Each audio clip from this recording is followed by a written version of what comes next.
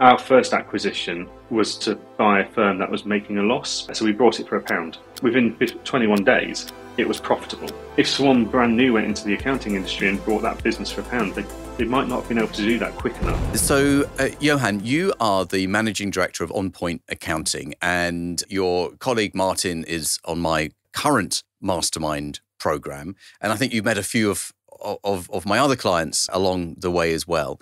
How have you been helping those clients? And tell us a little bit about what you do at your accounting firm. Yeah, so I've met quite a few of your clients over the last 2 years. Many of them are just initial phone calls. We help them just sense check the businesses that they're looking at acquiring. They come to us saying, these are the accounts, look, it's nice and profitable. And then we go and we go into the balance sheets and it might be profitable, but profit is a figure that can be moved on paper. What's more important is how's the cash flow? Now you've got a load of loans in there, credit cards in there, for example, hire purchases. How does that all impact on the cash flow? And if the cash flow is not right, the deal just can't go ahead, because if it's not going to support the day-to-day running now, how's it going to support the deferred income? So we spend quite a lot of time just getting people to think more around cash flow. Cash flow is the blood of business over a profit figure, and profit and loss and balance sheets.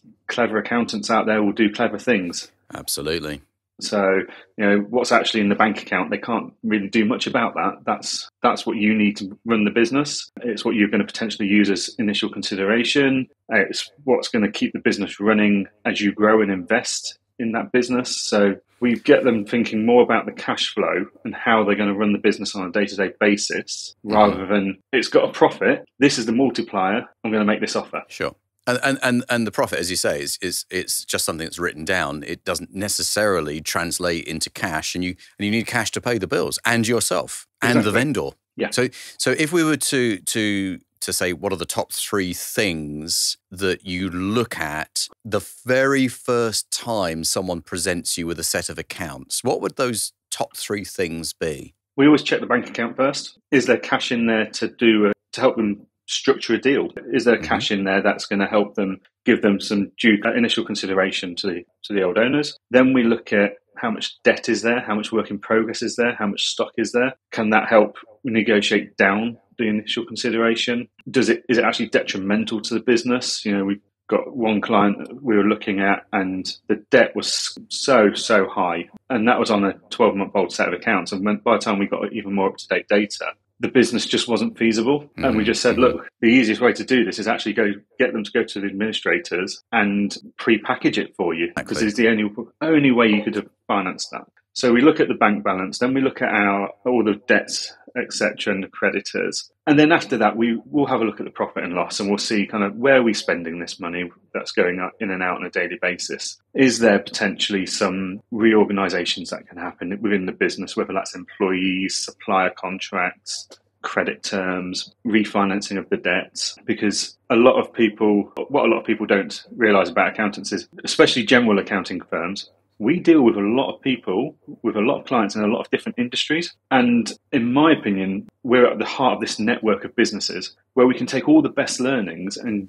help share that best case scenario and that best learning across the rest of our clients. So we've got one client that's done a fantastic job at saving money on her electric bills recently. So we're just saying, look, we've got one client, she got a smart meter, all of a sudden she's got all this visibility of her usage. She now turns off her coffee machine at night, and that's saving her £4 a day. Right. But it's taking loads of learnings. And when you do 100 things like that, it starts to add up, and it can move a business from doing okay to doing quite well. Exactly. So that when someone comes to me and looking to buy a business in hospitality and they've got this set of accounts, I don't just have to sit there and go, well, you're going to have to replace that owner, you're going to have to bring in a manager and stuff. But I can go, well, that utility consumption seems quite high. We could probably see that drop by this. So we can give them a much more realistic overview of what could happen in the next year to 2 years for them if they follow that advice. And I think what you've just said is so practical, because that cash flow is way more critical than profit, because you can be making a profit, but your cash flow can be shot to pieces because clients pay late, or that there's no payment schedule, they're out of terms, they pay in arrears rather than in advance, and all of those different things can take perfectly sound, profitable business on paper, but it can run out of cash, especially if your sales drop through some sort of seasonal fluctuation, for example. Exactly. Yes, this business is profitable, but is it only actually really profitable 2 months of the year and really struggles for the 10 months? Is that the case? So the new owner needs to be aware of that. And that's why we always look at a cash flow rather than and we like the breakdown of the monthly management reports over just a set of annual accounts. If you're looking to sell your business, you want to have instant accessible financial data, and you want it to be live so you can get the best value for your business, because the accounts that are 2 or 3 months old or up to 12 months old may not be the true reflection of where your business is now. And actually, if you had true, accurate figures available up till yesterday, then actually that information may put your business as a vendor in a more valuable position because it's done better since the last set of accounts. Yeah. And you're not showing that. So I think there is a joint responsibility between the accountants and business owners to have modern accounting systems and processes. Yes. And that is one of the things we always encourage any of our clients that come through due diligence with us. If they are taking over a business that have got desktop-based softwares, we're always encouraging them. The first thing you do is you rip out that system and you put in cloud-based, because you've got real live time information that everyone can share. That's completely shareable. So, example of due diligence between two companies. One's got QuickBooks, for argument's sake. One's got Sage on the desktop. For me to do due diligence on the one with Sage, I need to contact the accountant, ask him for a load of reports. I go through those reports. I then have to ask him a series of questions. I need to have drill down sent over to me. It takes weeks. Give me a company that's using QuickBooks or Xero. I can ask the accountant to give me a read-only login. I can have due diligence done in 2 or 3 days because I'm not having to go backwards and forwards. So if you're a vendor and you're trying to sell your business, you need to start planning ahead. So if you know in the next year you want to sell your business, talk to your accountant about getting cloud systems. If they're dead set against it, then is it worth moving accountants when you're wanting to sell within a year? Probably not. But if they're dead set against cloud, then talk to them about how you can make sure you've got accurate management reports up to the end of every month, and what's that process involved? What do you need to give to your accountant, and what turnaround times can you expect from them? Because then you can go into any acquisition deal talks with relevant information and say, look, it's the 15th of August. This is my management accounts up to the 31st of July. This is current, this is right, let's talk about this, rather than looking at my accounts that were 8 months ago.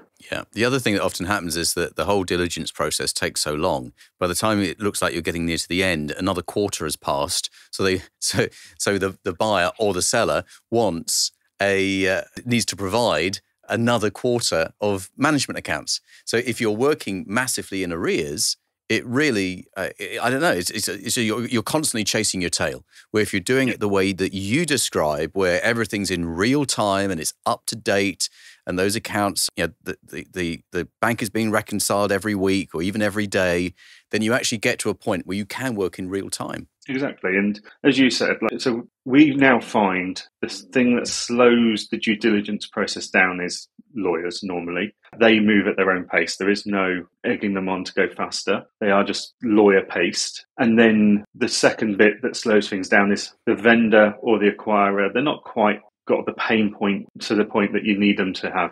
So the 2 deals I've done within 10 working days of heads of terms to completion and handover of. So these are acquisitions that you've done? Yeah. Okay. Yeah. So I've done 2 acquisitions myself, and so literally one, we spoke about it for the first time around the 14th of July, and we completed and took over on the 1st of August because cloud accounting software, we kept it simple. So the client didn't want a solicitor, and we had our terms and conditions already. So it can be really quick. But if you've got a slow solicitor and you've got a slow vendor or a slow acquirer, then don't start the financial due diligence until you are comfortable that you are within a month of the close of the business, of the deal. Because if you get me to come in and do your due diligence today, but you don't actually do the deal until the 1st of January, I'm going to have to do it again because so much has changed in that time. They could have borrowed money, they could have emptied the bank accounts, there could be all sorts going on. If you want to find out how to buy a business successfully, get your free business buying toolkit. The link is in the video description below. I tell you a process that I used just recently, this year in fact, was engaging one of the large accountancy firms, Grant Thornton in this case, to do vendor due diligence. So they provided us with a pack that allowed us to approach, well, you could use it to raise money as well as to sell a business. And that gives the potential lender or the potential acquirer a sense of comfort around the figures at a level of detail that internally we would not have been able to provide. Yeah. So all the forecasting in there, everything that someone would look for. Now, to be fair, it cost an arm and a leg, but it did its job. Yeah. And I mean, the other thing we found is that's made our due diligence processes a lot quicker. If you're planning on raising finance on this company that you're going to buy so you can finance the deal, then get the lenders to do most of your financial due diligence. They're going to make sure what's affordable and not. They're going to do all the credit checks and stuff. So actually, if they've already signed it off and given you an offer, that gives me a load of confidence that actually these books are pretty bulletproof. And it makes our job a lot easier. And it can speed up the process a lot faster. Yeah, it's interesting because sometimes people say to me, look, if I use asset finance to buy the business or some sort of debt against the debtor book, if I raise money against the debtor book, how do I know that the business can afford it? And I say, well, they wouldn't lend it to you unless the business could afford it. Exactly. That's their job to figure out that it is affordable to the business. Yeah, exactly. They're going to do a lot of the work for you. Now, commercial finance, it's nowhere near as cheap and friendly as the personal finance world is. You know, they're going to do, some of them will charge you commercial consulting fees. Some of them are then going to charge you a percentage of the money you've borrowed. Then they're going to get a kickback from the bank as well for putting the business their way. It's a good industry to be in if you can be. But if you're going to pay them that kind of money, then why do everything twice? Let them do that financial due diligence. Make sure it's affordable as a business model, and then we can come in and tie up the loose ends for you. Yeah, absolutely. And how do you deal from an accountant's perspective with the owner of a business who says that they have assets, fixed assets of a certain value, they've got stock of a certain value, and they want 100% of that value right here, right now, otherwise they're not doing the deal? I mean, I tend to leave it in the acquirer's hands to decide whether that's what they're going to do or not. If they can afford it, that's their choice. But I would always say, look, you're going to go in there, you're going to find a dent on that car, which means it's not going to actually be as valuable as possible as it should be on the books. And ultimately, the way we value things in the accounting world, it's a very old-fashioned, centuries-old process with assets and depreciation. You know, it used to be I would buy a PC and that would go on as one of my assets and sit on my balance sheet and depreciate over 5 years. If you go out as a graphic designer and buy a PC today, you and I know you're probably going to sell that PC within a year or scrap it because it's not powerful enough anymore to do what you need to do. So is that an asset to your business or is it just an expense? Same with photographers and their SLR cameras, etc. Assets and depreciation have become a real grey space. So I don't normally count cameras and computers and laptops as assets because they normally don't last more than a year. And if you try to sell them after that year, they're probably pretty worthless. Whereas there'll be a huge balance on the asset sheet if you look at the value through depreciation method. So I would always recommend that the owner, the acquirer, goes in and views that stock. Is it in date? Is it in good condition? Is it what they say it is? And does it have the value they say it actually has? And the same with the assets. And again, if you're getting asset finance, they are really good at checking the value of any assets that you're going to try and finance. Absolutely. So it's a really good due diligence stage for you to do. You know, if you're going to go into a company that's got a fleet of vehicles, then get your finance people to go and have a look at it and see what they come back with as an offer, because they're going to validate the value of those assets beyond your balance sheet that you're looking at from the vendor. Yeah, because they understand the resale value, which of course is their security should the loan default. So exactly. So another thing that accountants do is that they put as much as they can into the asset register in order to increase the profit. Yep. So they capitalize it rather than expense it. So you've got this growing asset list and a growing profit alongside it. And I think that can sometimes make a business look better than it truly is, because if, as you just said, if you expense those items, it would reduce the profit anyway. Exactly. You know, I've looked at companies that have got USB sticks worth 20 quid sat as an asset on their balance sheet. And that brings me back to that first point of accountants can do all sorts of weird and wonderful things that are completely legal and above board to enhance your profit if you're trying to sell. And it's very obvious to other accountants when we look at those accounts that this has been fattened up for selling. Whereas normally you probably wouldn't have declared that tax, that profit to the HMRC, and you wouldn't have been prepared to pay that amount of tax if you weren't looking to sell. So that's why we always go back to that cash flow. Like, yes, great, you've got assets. Yes, they need to be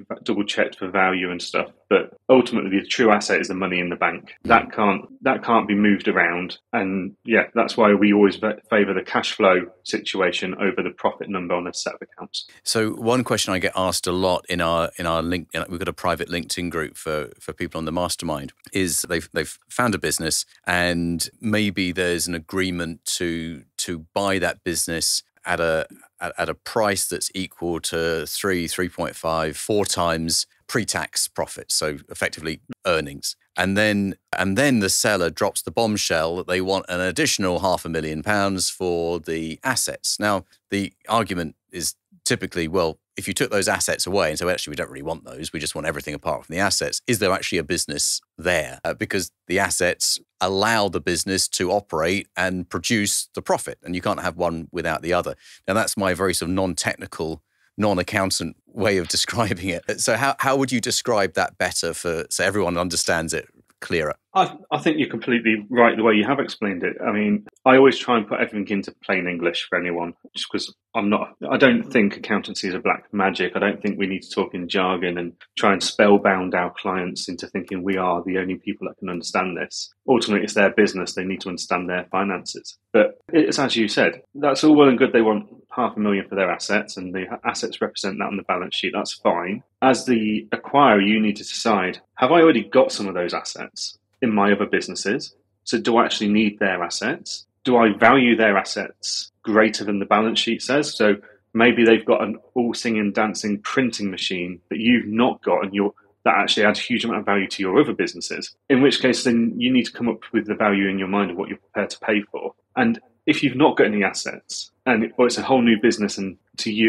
industry to you, and you've never brought any of those assets before, do you need those assets, as you said, to run the business? Because if you do, you need to find a happy point for you and the vendor to buy those assets from them. Then are the assets really tired? Actually, would you be better off in the long run saying, you know what, keep your assets, I'm going to buy new because they're going to last longer, the maintenance cost is going to be cheap, the running costs are cheaper in the utilities because they're more environmentally sound these days than they used to be. There's lots of varying factors you just need to take into account, and that's why it's really important to have an accountant that understands the concept of business. So we dealt with quite a few people that have come from bigger firms where the due diligence case has gone to their team, and it's a team of people that have come from school, college, university into employment, and that's great. Their qualifications are fantastic. They've studied hard to get that. They know all the technical stuff. They know the jargon. They know the numbers, and they can see the patterns. But they've not got any business experience. And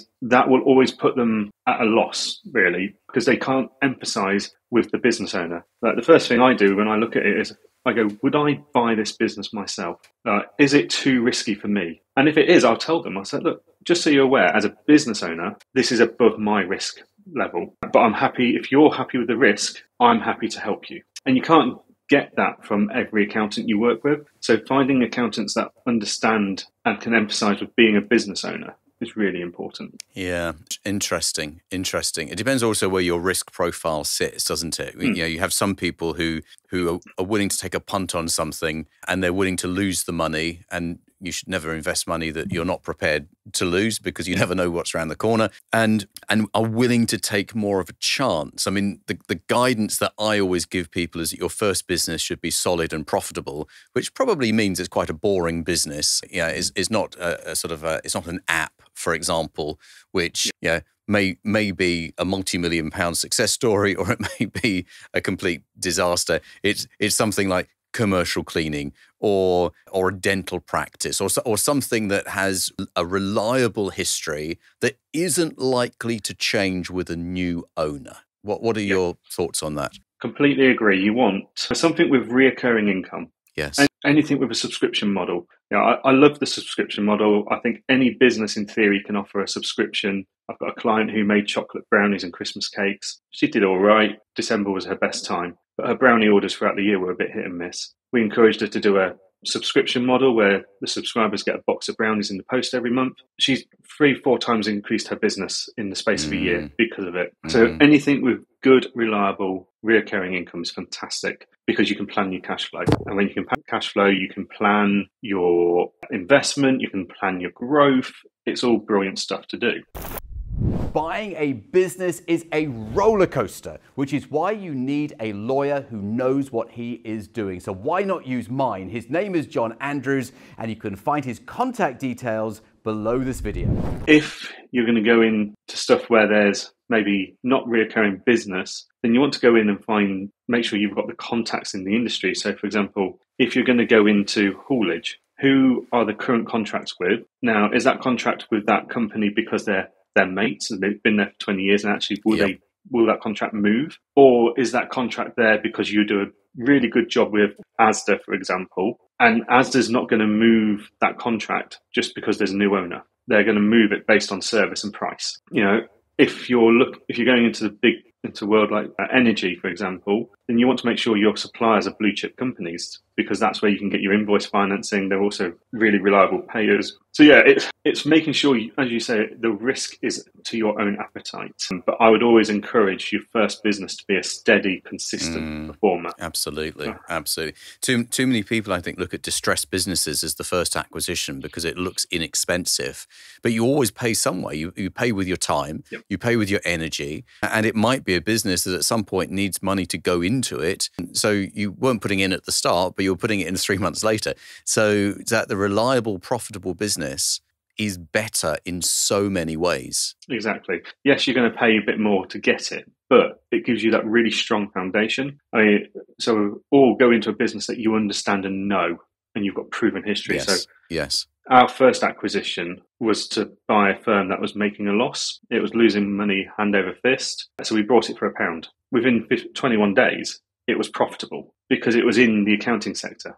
I could easily get rid of a load of the costs because we've already got them covered in our other firm. And I had the expertise to go in and do it and turn it around. If someone brand new went into the accounting industry and brought that business for £1, they might not have been able to do that quick enough. Yeah, absolutely. Absolutely. A principle that I've been teaching people in Mastermind recently is if that first business is that profitable, solid, reliable business, is to, once you bought it, to raise money against it as quickly as possible. Exactly. So either with an overdraft, sometimes you can just get the overdraft online. You don't have to even speak to anyone these days to get an overdraft. Some sort of business loan in there. And, I was with a lender just a couple of days ago, and they were very comfortable giving cash flow loans of 2.5 times EBITDA. But as soon as you've got that lending in there, you can use that money for the second acquisition. And then you can do the same with the second acquisition to fund the third. And this sort of momentum that you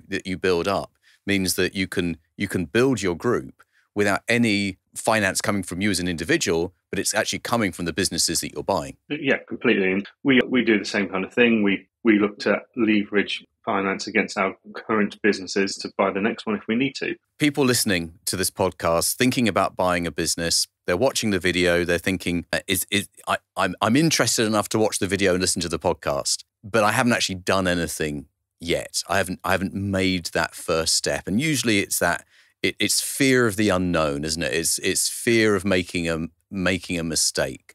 So what sort of advice would you give those people? My advice is take that first step. Get on with it. You've got nothing to lose, everything to gain. If that first step is sending out some letters, it's going to cost you however much it costs you in stampage, paper, printing. But if you don't send out those letters, you'll never know. There's people that were in social network groups that I'm in that were looking at starting their accounting firm 5 years ago when I started mine. They're still looking. They're still finding every excuse in the world to not be ready to do it. I need to write my risk assessment policy. I need to do this. I need to decide on what software I'm going to do for this. I need to build my website. Well, 5 years down the line, I run a group of 6 different accounting brands, and they're still sat there saying they're going to need to do something. If you don't take that first step, you're not going to get anywhere. Yeah, now that's great advice, and a theme I think across so much of the content that I put out about getting over the procrastination, taking the first step, If you do it the right way with the knowledge and the education, then